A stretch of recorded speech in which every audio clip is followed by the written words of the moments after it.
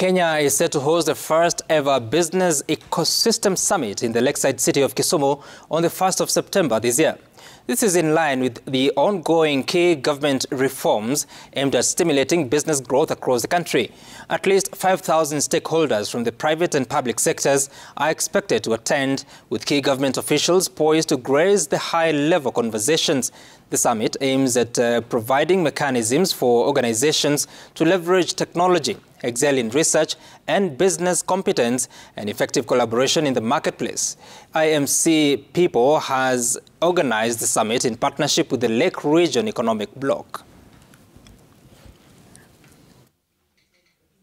And this is coming at a time that, as a county, we are aggressively marketing Kisumu as an investment hub and also as a tourist destination. We have done wide consultations within the bloc, and our governors are ready for this summit, led by His Excellency Governor Professor Peter Anyang', who is the chair of LREB, and as well as the governor of the great county of Kisumu. In his capacity as the chair, he has already done the invitations to his colleagues to participate fully with their delegates in this conference that shall take place, in this summit that shall take place on the 1st of September.